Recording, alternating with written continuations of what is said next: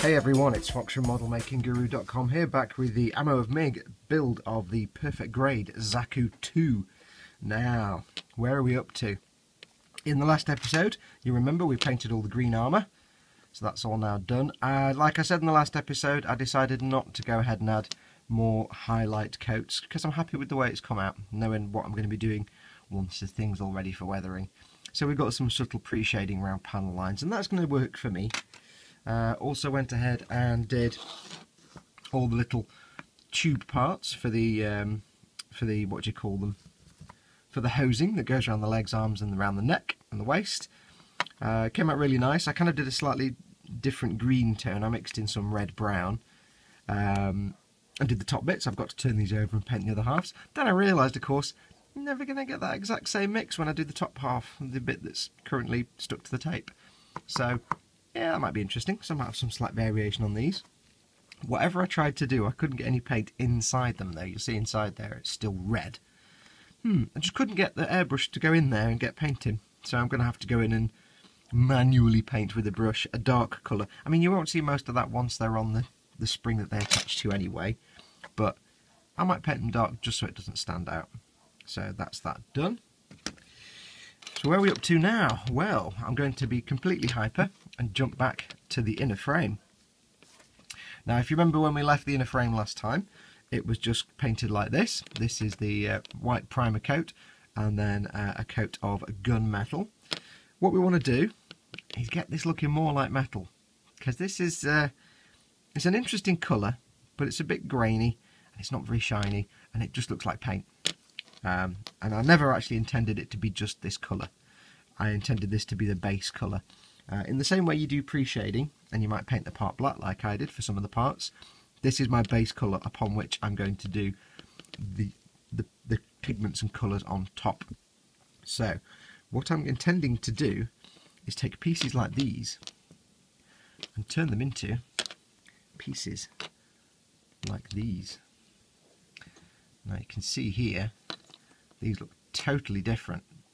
These look much more like metal. They're not anywhere near finished yet. This is just the first stage, just to give it more of a metal tinge. You can see how now here I've got the more brighter metal colour on the raised parts, and apart from a couple of dodgy brush marks there, it's more varied now, and it has more of a metal sheen to it. It looks a bit more like metal. And I know it might not look quite as I intend when you see it on camera. What I can see here is the brighter steel colours, and then the gunmetal underneath is toned down a bit and acts like a tarnish coat. So think of it like it's a piece of steel, it's got tarnishing dirt on it, where there's friction and rubbing, that bit's rubbed clean so you get the shiny part, and this part here, the darker bit, it's just where it's not rubbed against very often, so it's still got that tarnishing and signs of daily use. So it just looks like that, and I was really proud and happy with the shield. Now again, this probably won't come out on camera because of my lighting, but this has gone from looking like that to looking like this, and I'm especially proud of this bit here. I've got the dark patch here and the lighter steel colour. Really pleased with that. That's come out really, really cool. Now, how did I do that? Well, you'd be glad to know it's really, really easy, and it doesn't require any skill or specialist knowledge at all, and it requires, quite simply, a brush, one paint, and a bit of tissue. We're going to dry brush. Okay, so this is how simple this is going to be. We're going to take some MiG 191 steel, make sure it's shaken all over the place. Going to get ourselves something to mix the paint in. This is just a cotton bud lid. Now the thing with these paints is they come in the dropper bottles. So for this kind of work, ideally what I usually prefer is a pot of paint, because then I can just keep the pot open and dip the brush in. But not a biggie, just means we have to work a little bit at a time. So take some of the steel paint, you can see there the kind of colour we're working with. We're going to take specifically my silver dry brushing brush, which is just a flat chisel edge brush. Was originally a medium sort of hardness brush. It's gone a bit crispy nowadays, and it looks like it's never been cleaned out, but it has. Metallics are really hard to get out your brush, but this is the only thing I use this brush for, so this is going to do perfectly. And what we're going to do It's really, really simple. Take a piece of tissue and we're going to get some paint on the brush. If you've seen my other videos, you know what I'm about to do. Get lots of paint on the brush. We're going to take most of that paint off on the tissue. Seems quite wasteful, but trust me, it's worth it. You want almost nothing left on the brush. And all we're going to do is now use that to go across this surface. Now I'm not going to dab it in like this because I want to try and get it on the raised bits and not the recesses. So I'm going to go sort of across. And it always sounds really good when you say that and then it never quite works. And I'm going to put no pressure on at all. And I'm just going to very gently really just drag the brush across the surface. Probably a little bit too much paint on there still. See if I can do one of these bits, you might see it better. I'm trying to go across parts rather than into the recess if I can. Now it's a slow process. It does require a little bit of patience. And you can do as much or as little as you want. If you just do a little bit, you just make scrapes and scratches. If you do a bit more, you'll actually recolour the whole part slowly. Now the problem with this is these recesses are quite shallow, so I'm really struggling to not get any paint in there, so I may have to live with that. But that's cool.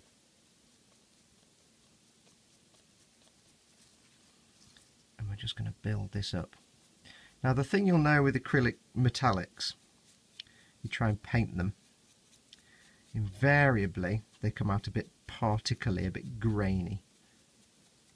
It's very rare to not have that with acrylics. The beauty of doing this is that when you dry brush this stuff on and build it up really slowly,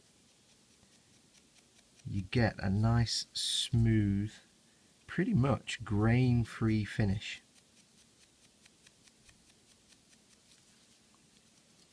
Now you can see I'm struggling to avoid getting any paint on these recessed areas, so I'm just going to go with the flow, go where the chaos of weathering takes me, and just live with it. And this is what I've been saying to a few people over the last few days. Have asked me various questions about things like, you know, how do I mix various colours and things like that for weathering, and it's like, don't overthink it. Weathering is natural, weathering is chaos. There's no rules and regulations. So a lot of times with weathering, you're taking a technique and you're using it, but with no assumptions, no preconceptions. Let the actual process itself and the stuff you're using, like the material, the paint, the brush, let that dictate how it comes out. You can exercise some control. Obviously you can weather an area or not weather an area. You can go as far as you want or stop. But a lot of times it's just a case of do what you need to do, and the piece and the brush and the paint will tell you how it's supposed to look. And that's done. Quite happy with that. And that's the effect we want. That was one load of paint on this brush.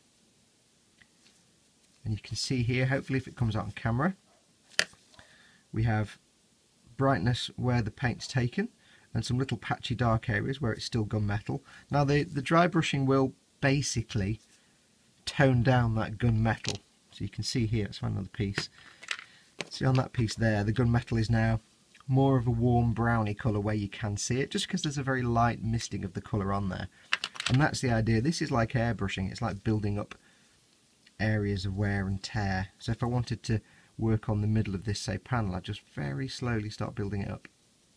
And you can dab and jab the brush in if you want, and it's a good way to build up little patches. I'll see if I can find a flat piece to show you the effect I mean, but that's what we're after. So let's do another one.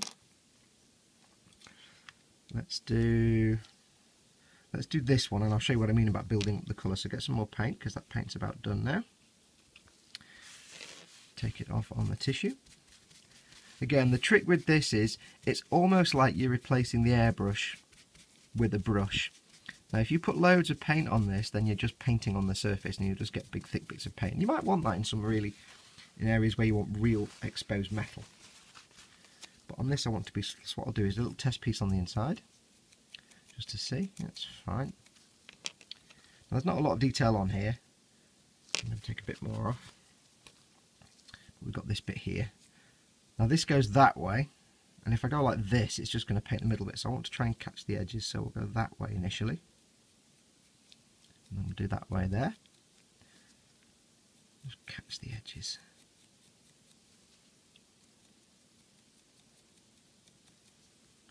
So yeah, if you put a lot of paint on, you're just basically then painting the edges. And what you might want that, like if I wanted that edge to be really bright, I'd make sure there's more paint on there. Now what I can do on this flat part here, I want to highlight this edge. So we'll do that. I'm running across the top of it. A little bit of pressure, but not too much. And if I'm lucky, what it'll do is it'll catch on the edges, and there'll be more on the edges than there will on the middle bit of it. Now on here, I want to catch the edges and bring the paint down. I want to suggest scraping that's gone like that, and that's why you're running from the edge in, because you'll get a subtle blend, but sometimes you get a little streak or a little scrape, and that just brings it to life. I'm catching the edge, but I'm dragging it across the surface a little bit. Like I said in the last video, again, go out and look at things in the real world. Trucks, structures that are steel. Go and look at things like unpainted handrails along the edges of roads. Like you get on a main road, there might be a pelican crossing or a zebra crossing or something. I just said zebra. I became American. Sorry about that. Zebra crossing, because I watch so many American videos on model making. My friend Adam will be going, yes, he's become American. Hi Adam. Tony will be just face palming. Meh. Yeah, go and look at things like handrails on the sides of roads where they're not painted, it's just the metal, like at a crossing or something. You'll see there's like dark bits and patches. So what I want to do here, you can see here where I'm saying go with the flow and go where it takes you. You can see here I've got a bit more on this edge, a little tiny bit more. So I'm going to work with that. I'm going to expand that out. And again, I've been using the brush a little bit, so it's dried off quite a lot. So I'm just going to very gently work on that corner, still going from the edge and dragging it across. A bit more pressure. As the brush gets dry, you can use a bit more pressure. And I'm just going to tease that paint in from the edge. Hope you can see all this. And what I'm hoping to get, I'll do the same on this end. You can go for quite a while before you reload the brush, it's quite amazing. Especially when it gets to after a minute or two and you've not got much left, you can really do this kind of fading and blending. Now they are acrylic paints, and obviously acrylic paints dry really fast. Now I will say I've never had this kind of success with normal colours. It's only ever metallics that seem to do this for me, and I don't quite know why. Metallics are just awesome. And these are awesome. And this steel is really nice. So what you see now, hopefully it comes out on camera. If I move it around a lot, it's because I know I'm trying to catch the perfect light, so at some point you'll see what I mean. Because I've worked with that corner, and I've just very gently teased it, and I've got almost nothing left on the brush. I've got this fade from almost pretty much the steel colour, and it fades down to this bit here, where you can see there it's darker. And that's just because I've focused on this edge. Now I'm not thinking about it, I'm not going this brush stroke here and this brush stroke here. I'm just, you have to kind of go really zen and be at one. Just go where the paint takes you, go where the piece takes you. It's never going to be perfect, like on here. Yeah, I got paint on the insides, on these inside flat bits, and I was kind of hoping not to do that. But you know what? I can come back later with weathering products or washes and focus them on the inside panel so they'll be darker. This is absolutely perfect. That's exactly what I wanted. It looks like steel that's got some dirt and tarnishing around here, but this bit's nice and bright, and these edges are nice and bright. And because I focused here as well, this edge becomes more bright. And that's what I'm going to do on the rest of the inner frame. Now, there is weathering to come, and there'll be a gloss coat to go over the inner frame, and there is more to do on the inner frame. I've been thinking about the traditional Gunpla methods where you have things like gold and brass and other metallic shades for things like pipes and screw heads and components. I'm going to take a view of that when I've done this on the whole inner frame, because although, you know, you might get some like high-level mobile suit, like a high-level Gundam, which is the fighter plane of the Gundam world. Of course, you can have gold and silver and things like that on there because it's spanky and futuristic. And these are grunt suits. These are mass-produced grunt suits in a factory in the back of Beyond somewhere, made by blokes with cigarettes hanging out the mouth. And they're not going to have fancy schmancy bits on them. So there will be some different colour components. So I'm not really sure yet. I'm going to get all this done first and take an overview. It might be that I forego the traditional gold bits and silver bits and nice spanky mobile suit bits, and instead go for more like, it's a Russian tank, it's a tractor, it's a crappy Cold War Eastern European car. It's that kind of thing. So I might, instead of doing all the gold and the bling, do things like have some shades of brown on some of the tubing, or have some rust colours on some of the springs, because there's loads of like piston springs and things. I might do that instead to suggest it's a hard-working machine, and it's also kind of cheap. It's cheap and mass-produced. So I might not go for all the bling. So we'll see. I'll get all this done, and when we come back, I'll have had a think and a cup of coffee and listen to a few podcasts, and we'll see what we want to do, because after this that's the detail parts. Then when the detail parts are done, there'll be a gloss coat to protect it all, and then it's the weathering stage, and whether we go straight to that or then go back to the armour, I don't know yet. So let me go and get on with the rest of these, but you can see now what I'm aiming for. I always say that I don't do the gunmetal in a frame that most gunpla builders do, and of course then I started with gunmetal, but I knew from the start I wouldn't be using gunmetal as the main colour. I wanted this to look like metal. And it may be a bit bright, you know. Hey, maybe these vehicles would have this inner frame painted. A tank wouldn't have shiny metal exposed parts all over the undercarriage. But it's my model and I can do what I want. Oh, so one other thing as well. A couple of people have mentioned about the canonicity of this kit, how it's got a commander's aerial antenna on the head, but it's just a grunt suit, and it's not Charles Zaku, and I don't care. I'm having fun with this. I'm making this up. I'm putting little details on it. It's just a grunt suit, and maybe he's a bit better, so he's got a thing on his head. I'm making this up. I had this back storyline that this is a mobile suit that's got one pilot. There's like some little outpost in the back of Beyond somewhere on Earth. They've got like 10 guys, that maybe it's a little fuel depot. They've got 10 guys, and there's one dude with one mobile suit for this little depot, and he's not used it in months, and he's a bit rough and ready, and he doesn't really care. So it's got little bits of custom paint on it. He's had to scrounge parts that are broken off from other mobile suits, from other Zakus. So I did tell you that they're having different colour panels at one point, like a blue panel from a Goof, or a red panel from a wrecked, you know, other Zaku. But in the end I was like, nah. But that's my storyline. It's he's like some scruffy bloke who just happens to be the one pilot in this tiny little outpost, and he's dead lazy, and he's dead scruffy, and he doesn't really want to be there, and he's bored.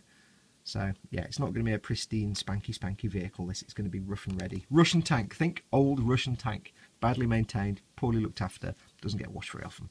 So anyway, I'll shut up now. Let me go and do the rest of this. When we come back, we'll be doing the next thing, which will be the next thing. Okay, and we're back. Right, now apologies, there was actually about a 6 or 7 week gap between that last bit and this bit, due to just life taking over and loads of other things. So apologies this is taking so long. We're getting to the real cat herding stage now. I'm getting to the point where I want to be able to build the whole inner frame, but there's a few little bits I want to do here and there, little bits of touch-ups and colours and things like that. Majority of them on the cockpit and the interior and the torso. So here I have a little short list of bits I need to sort out before I can start assembly. Now this is where it gets like herding cats, and I've been going through the instruction manual, pulling my hair out, trying to figure out what I can paint and when, and oh, it's a nightmare. Why did I start a Perfect Grade? So we have a little short list of 3. Now I'm not going to go too whole hog on all the little bits of colours all over the rest of the inner frame. Just the current colour scheme with the gunmetal and then the dry brushed steel over the top. I'd be quite happy with that and get it weathered up. There are a few little bits I need to do. I've got things like the pilot's chair, a couple of the pistony valve things, and this little monitor thing that goes on the inside of the front door. The front door, that's not the real word. The cockpit hatch, that's a better word. These I'm going to paint with, well, I would say it's MiG 191 polished metal, because it comes in the weapons kit and it's labelled as 191 polished metal. However, it's on the bottle it says 191 steel, and my other bottle of steel is 191. So Not quite sure which is wrong there. So this could be polished metal. I suspect it's just steel. Now we're going to be painting these, not this bit, but the chair, the screen, and these two little bits of turbine-y things. The steel to start with, and then some of the colours over the top. After that, we have some little grills that go on top of the torso, and some radiator parts for behind the thrusters at the back, and some little tubes that we're going to paint Dunkelgelb, MiG 011 Dunkelgelb. This is that colour that, if I ever joke about it, is the colour that no two modelers on any kind of forum can ever agree is the right colour. I don't care. It's a nice colour. I don't care if it's accurate to World War II or not. It's Dunkelgelb. There you go. And Dunkelgelb itself changed throughout the years of World War II anyway. So just to stop all the arguments, it's Dunkelgelb. End of discussion. And then last of all, we've got some bits over here. We've got the two thrusters, the sort of rocket engines on the back that go on the backpack, and the thruster bells. We're going to do those in silver initially. The thruster bells we're going to do in silver, and then some other stuff to make them, do on camera dear, nice and shiny. The engines themselves we'll do in silver, and again some other colours. We might do a grey or something on this housing area, and maybe some little touch-ups on there, and there'll be sort of different gloss varnish and things on these to make them look different. So silver for those bits, steel / polished metal for these, and Dunkelgelb for those. So let me go and get the airbrush going. I'll get those done, and then we'll do the next bit. Back in a moment.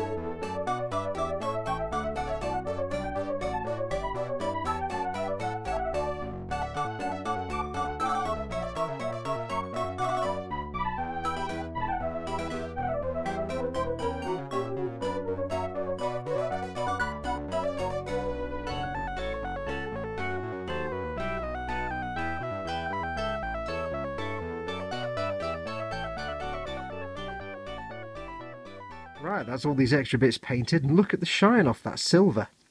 I've brush painted the silver before, and it's never been as lustrous as that.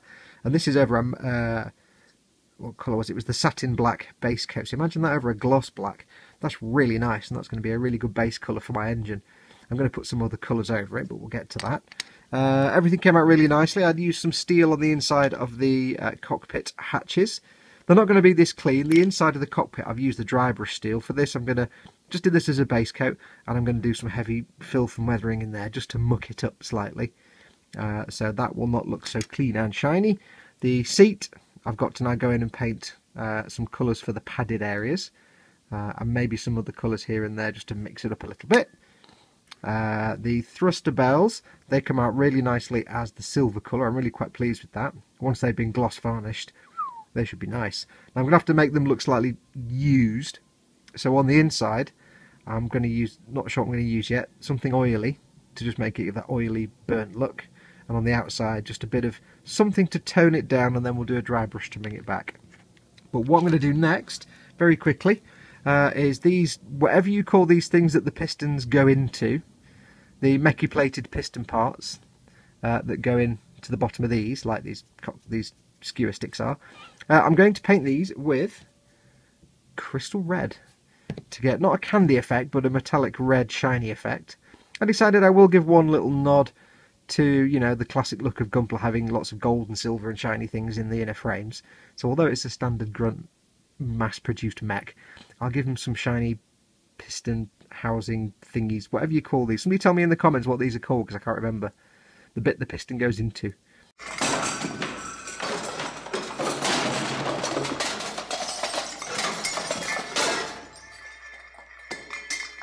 Right, okay, apologies. I did film painting these things, but the film got corrupted, so I can't show you that. Basically, they've been painted with the crystal red, the clear red colour. The silver coat underneath means that the clear red comes out nice and metallic candy looking almost, but when these are dried I'll give them a good gloss coat and they'll look nice and shiny. Then they'll be weathered and they'll look terrible and beaten. But that was the idea. I just wanted to get them looking. I wanted a few nice accent points. Now, time to paint some little details. There's lots of little details I want to paint all over the inner frame, but I'm not going to film all of it because it'll take me days and days. So we'll just do a couple as an example. For example, on these engines, these are the rockets that go on the back of the backpack. What I'm going to do is paint this part dunkelgelb. I like that name, dunkelgelb. And then what I may do is paint some of these other little parts here and there, different metallic colours, just to bring it out. And this is before we do anything to make it look like oily, dirty metal. So this is just the base colours still. So I've got myself my MiG 011 dunkelgelb. Dunkelgelb. I like that word. Got a little something to put some paint in, so I get a few drops of paint. Knock the camera, of course. And what we'll do is we'll just give this a quick tickle. Now it may take a few coats. The first coat may not be very good because it's gone on a slightly shiny colour. Oh no, actually it's not too bad. But it may be a little bit streaky. Whenever you're brush painting, you want to use more. Let's move this out of the way so I can get to it. You want to use more than one coat because the first coat generally will be quite streaky or uneven. So I'm just going to go around and realise I've got nowhere to hold it. Didn't plan that very well, did I? Let me get an alligatory clip. Come here, alligatory clip. Right, there it's better. Planning. It's all about planning. Something I don't do. So I'm just going to give this a go. And again, this is just the first coat. I'm not too worried. See if I can change the brightness so it's not quite so explodey bright. Hang on a minute, let's change the white balance. Let's find something white. What have we got that's white? That'll do it. Right, there we go. It's a bit better. No, no better at all. Brilliant. Okay, well that's the downside of painting a metallic colour. Filming something that is metallic. It's shiny. And explodes on screen. Now, I'm going to be quite tricky to get around these bits. So I need to knock the camera many times. As many times as I can. Get a little less paint, that's a bit too much. Just go around the edge here. Now these little rivets on the end, I'm going to go and do those again in a metallic colour. But I'm just going to get the top edges, these top surfaces done first. And then we'll go and sort out the edges. Yeah, there's so many little details I'm going to paint on the inner frame that it would take me like 4 episodes. So I'm not going to show it all, but I will obviously show what I've done afterwards and talk you through it. But for this part, we'll just show this. Now again, this isn't super neat, this is just the first coat. Once this is dried for a little bit, I'll go over it with the second coat just to flatten it out.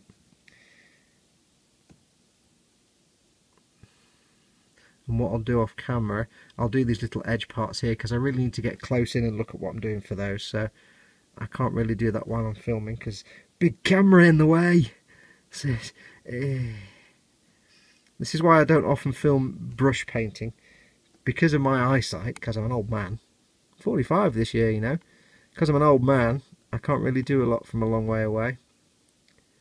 So I have to get a bit close. So I'm just going to go around the rest of this part. Paint the rest of this sort of superstructure because it looks like the rocket motor is housed on this kind of big clamp. So this will be a nice, it's a strange colour, it may look like a strange colour, but it'd be a nice colour to contrast with the green on the inside of the frame. So I'll go off and do the rest of that in a moment. Let me put that to one side. Okay, what should we do next? Let's do another little bit because I don't want to give you just one thing. Okay, these things, these little, whatever these things are, I think what I might do is, I'm not sure, I might leave the pipes metallic, so this bit and that bit, and paint this a sort of rusty colour. Again, there's going to be lots of weathering going over the top that will make it look much better. So for this I'm going to use MiG 043 Shadow Rust, which is a nice ready colour. Okay, right, let's get some paint. Okay, so you can see it's a nice brown base colour for rust. Remember, we're making this look kind of old and worn, so let's get this on camera. We'll do a little bit of painty. And again, this is quite a thin colour, so this may take a couple of coats. Really can't get my brushing anywhere that isn't in the way of the camera. Let's get that on there. And this is what I'll be doing over most of the inner frame, little bits that stick out and details and things.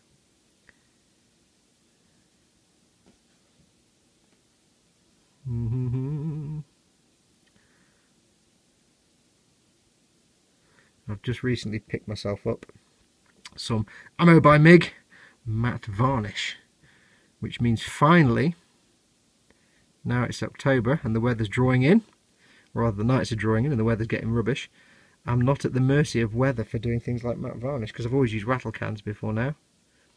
So finally I can do matte varnishing indoors via the airbrush, which is really cool. So now I've got gloss varnish I can airbrush, matte varnish I can airbrush, and primer that I can airbrush. I am a happy bunny. Stay on target, stay on target, some little fiddly bits around here. Again, I won't show you me brushing the whole thing because I'm sure it's not very interesting. Plus it's really hard for me to talk while I'm doing this because I'm trying really hard to concentrate. You get the idea anyway. So that's going to go a kind of nice reddy brown colour, and what we'll do, once we've done all the little detail parts and all the weathering, well, the way I'm going to do it is I'm going to paint all the bits that need painting, the little detail parts on the inner frame, get the frame built as best I can, and then gloss varnish the whole thing in situ while it's built, and then weather it. What I might do though in the next episode is just get the cockpit painted up and weathered, because that's an enclosed unit, so I need to build that before I build the rest of the frame. I need to get that weathered before I build the rest of the frame around it. So what we'll do, we'll leave it at close for here. I'll go off and paint the rest of these little detail parts that I've got to do, and I'll show you what I've done in the next episode. Now I have posted something on the Facebook page, facebook.com/modelmakingguru, and I have put a little video up on my YouTube channel, youtube.com/modelmakingguru, asking you for questions. What we'll do when we do the frame building part, rather than having 3 episodes of me building the inner frame and just trying to talk for 3 hours, I've asked 4 questions. It's almost like an AMA, it's like an AMA, it's like a question answer session. I've done them before if you follow my channel. So what I've said is, either on the post on Facebook page or on the YouTube video, I think it's called I Need Your Questions, just have a look on my YouTube channel, go along and put any question you like on that video or on the Facebook page. The video is easier because otherwise you're hunting around for a Facebook post for hours, and it can be a question about anything. Doesn't have to be about model making.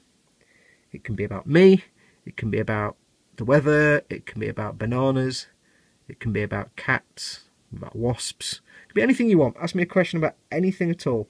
The only things I'm not taking questions on are obviously religion and politics, because yeah, we ain't doing that. So what I will do is, when I get to the point of building the frame, because some people have asked me to make sure I do film the build part of this as well as the actual painting.